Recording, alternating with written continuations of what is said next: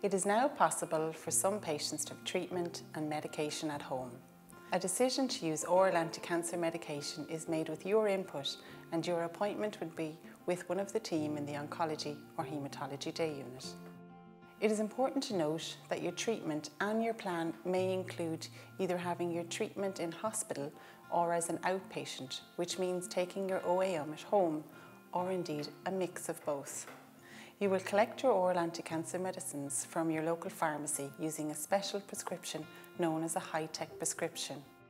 You will then take your oral anti-cancer medicines in your home as advised by your specialist nurse and pharmacist.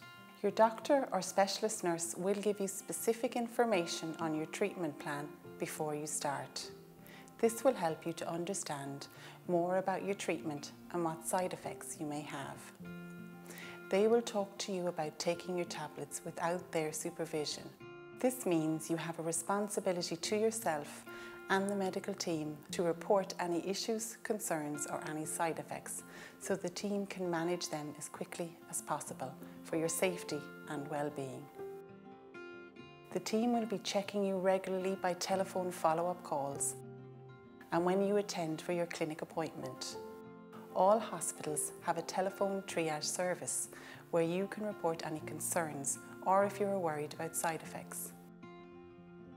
Please use this service as it is there to support you. We will tell you more about this later.